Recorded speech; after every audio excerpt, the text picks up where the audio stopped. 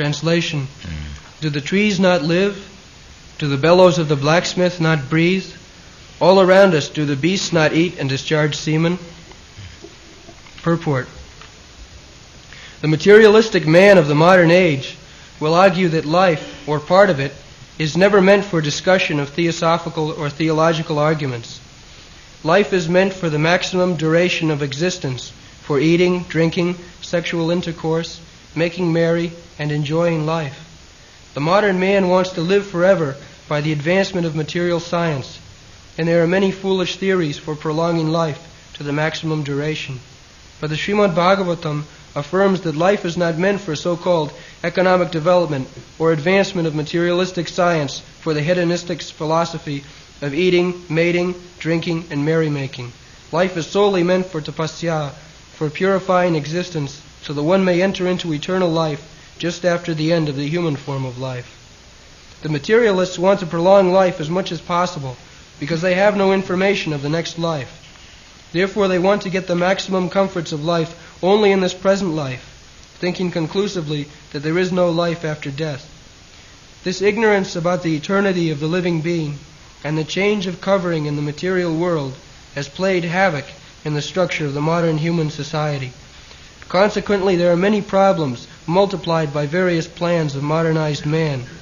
The plans for solving the problems of society have only aggravated the troubles. Even if it is possible to prolong life more than 100 years, advancement of human civilization does not necessarily follow. The Bhagavatam says that certain trees live for hundreds and thousands of years. At Vrindavan, there is a tamarind tree. The place is known as Imlatal, which is said to be existing since the time of Lord Krishna. In the Calcutta Botanical Garden, there is a banyan tree, said to be older than 500 years, and there are many such trees all over the world. Swami Shankaracharya lived only 32 years, and Lord Chaitanya lived 48 years. One may doubt that trees have life because they do not breathe, but modern scientists like Bose have already proved that there is life in plants, so breathing is no sign of actual life. The Bhagavatam says that the bellows of the blacksmith breathe very soundly, but that does not mean that the bellows has life. The materialist will argue that life in the tree and life in the man cannot be compared, because the tree cannot enjoy life by eating palatable dishes or by enjoying sexual intercourse. In reply to this, the Bhagavatam asks whether other animals, like the dogs and hogs, living in the same village with human beings, do not eat and enjoy sexual life. The specific utterance of Srimad-Bhagavatam in this connection regarding other animals means that persons who are simply engaged in the matter of planning a better type of animal life, consisting of eating, breathing, and mating, are also animals in the shape of human beings.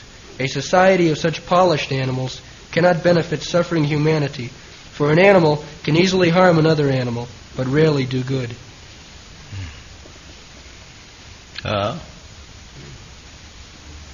This is the situation. We have discussed in the previous verse that we are decreasing the span of life.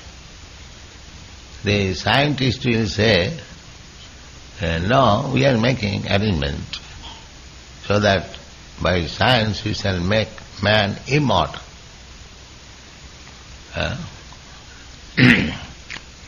Bikatate, when a man becomes mad, he speaks so many nonsense. Like a child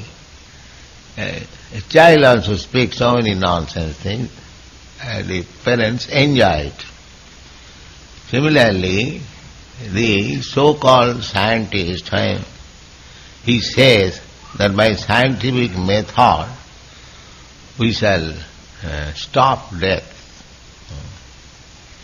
So, there is no evidence in the history of the human society that a man has not died. That cannot be.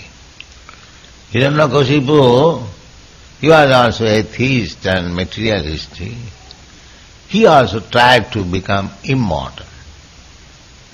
And he made a plan, negative plan, to cheat Lord Brahma, that I shall not die in this way, and that way, in this way, that way. But still he was killed. Mrityu sarva harastaham. Krishna says that I am death. And at the time of death I take away everything. Sarva harasta. So, we cannot cheat God or His law. That is not possible. We may be very intelligent to cheat here the police or the government or the law, but it is not possible to cheat the supreme laws. That is not possible.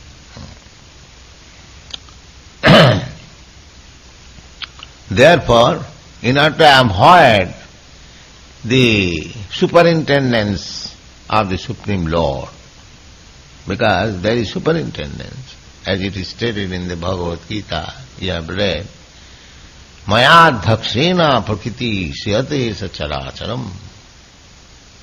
Under my superintendence, the law of nature is working. So we are under the laws of nature. The nature is very vigilant, a strong agent of Krishna. Devijhesa gunamayi mama maya durattaya. So, we cannot avoid, even if we deny there is no God, there is no systematic government or stringent laws, just to avoid our responsibility, but that will not save us.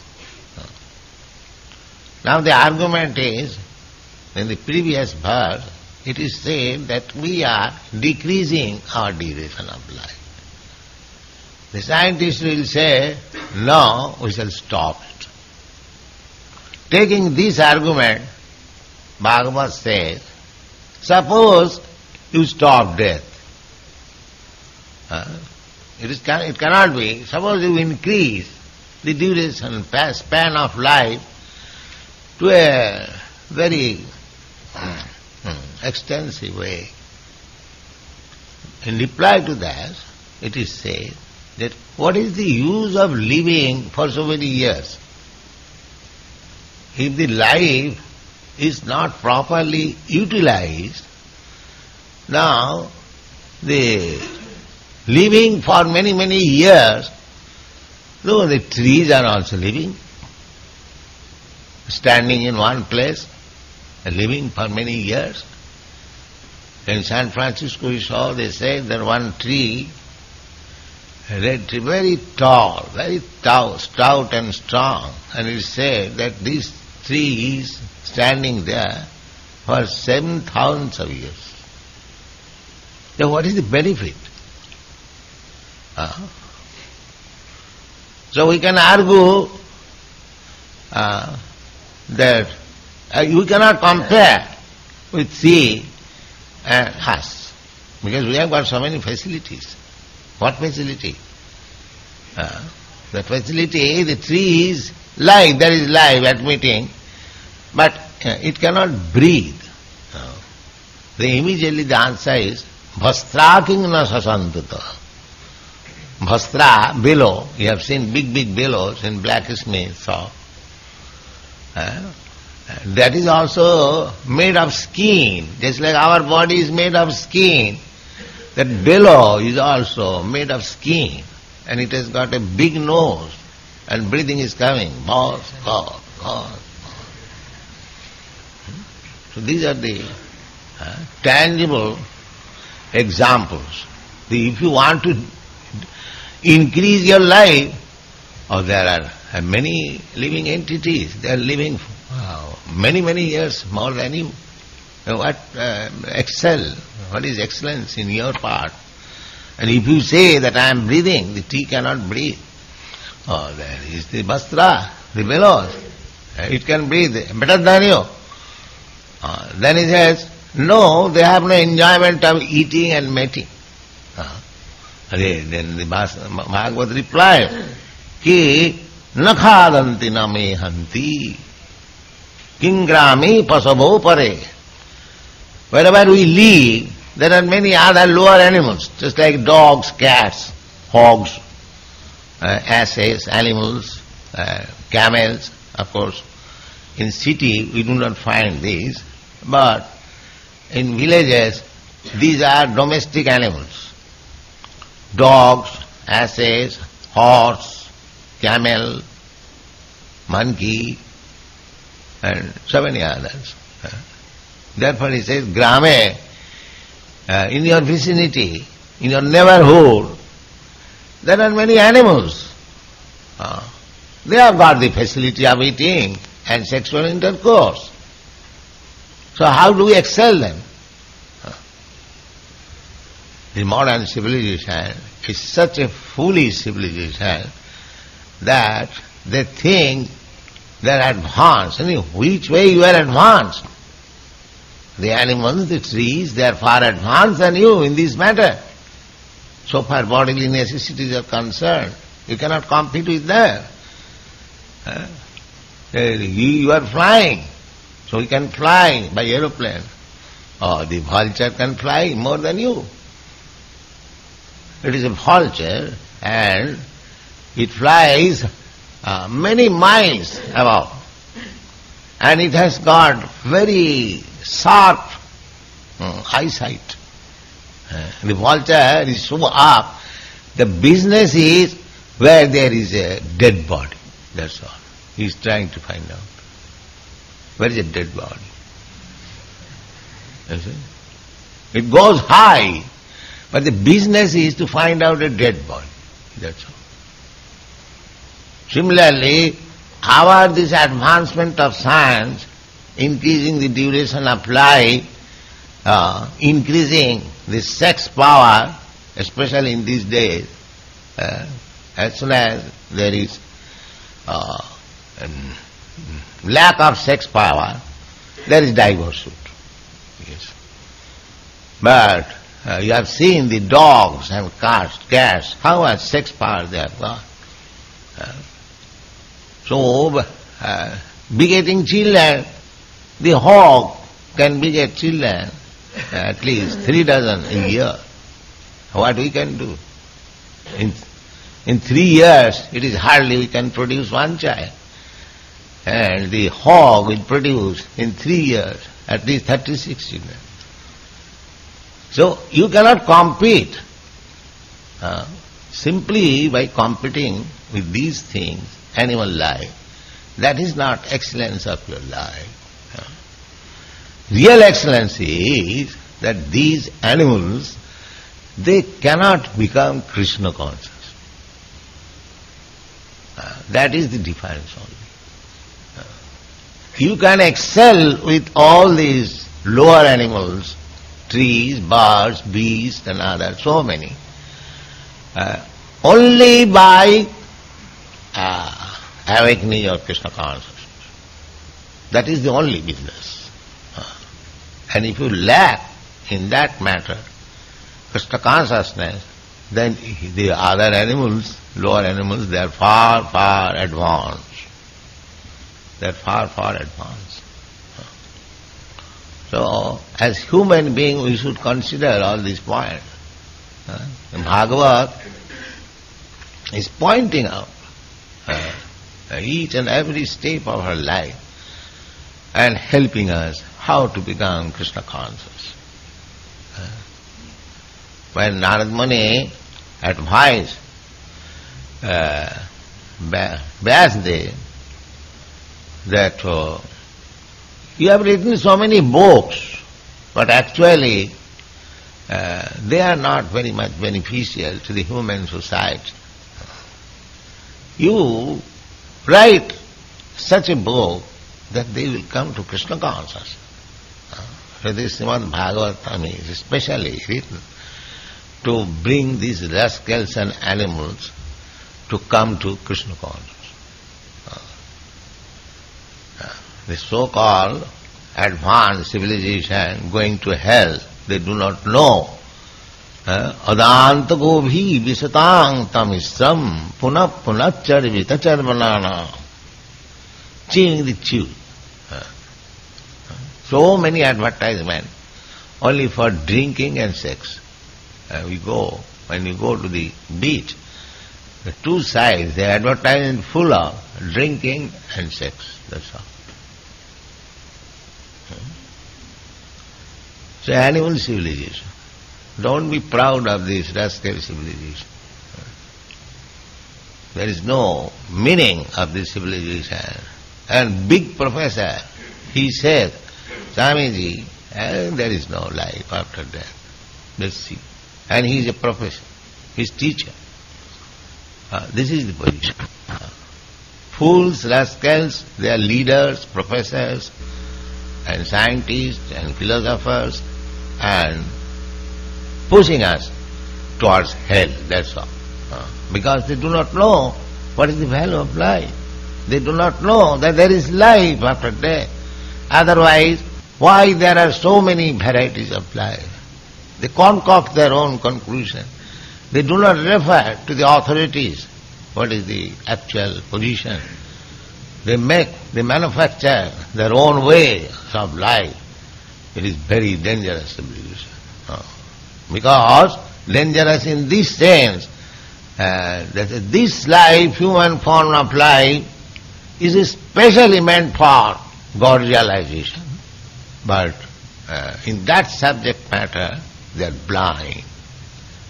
There is no education system, there is no university, nothing of this sort, simply animalistic way of life, how we can increase our eating capacity or sexual capacity, and this is going on. So Bhagavad is pointing out, my dear sir, by these things you cannot be very much proud.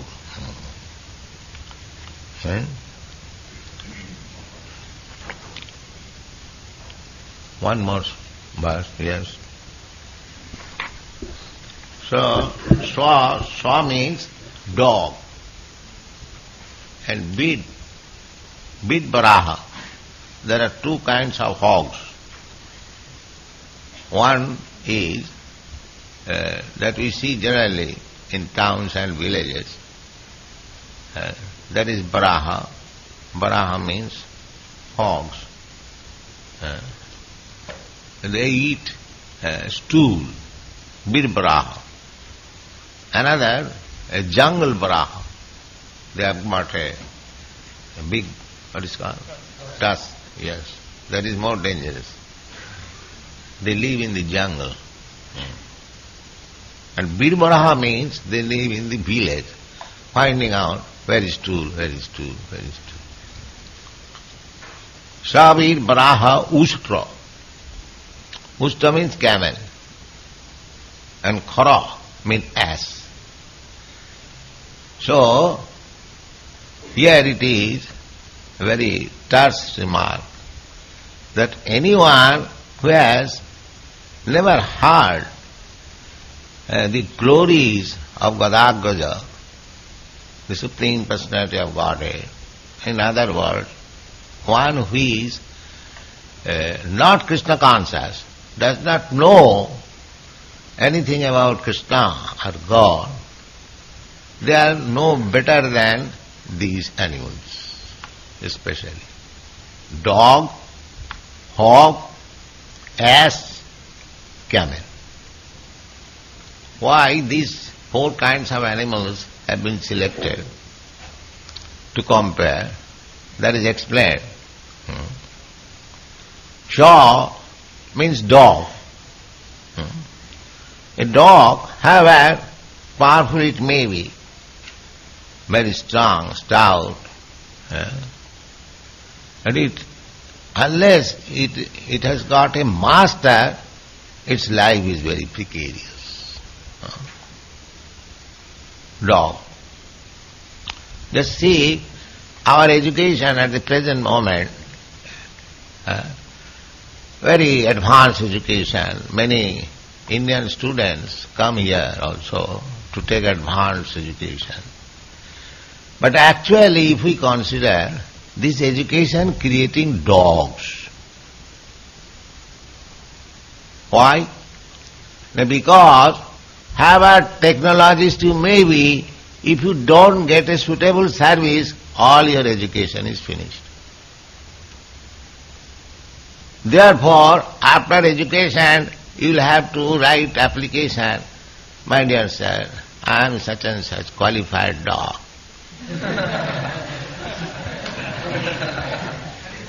If you will kindly give me some service, and the tale is like this. Just imagine, if by education he becomes independent, just like Vedic culture, the Brahmins, the Kshatriyas, the Vaishyas, they are independent. The Shudras are compared with the dogs because they cannot live without a master.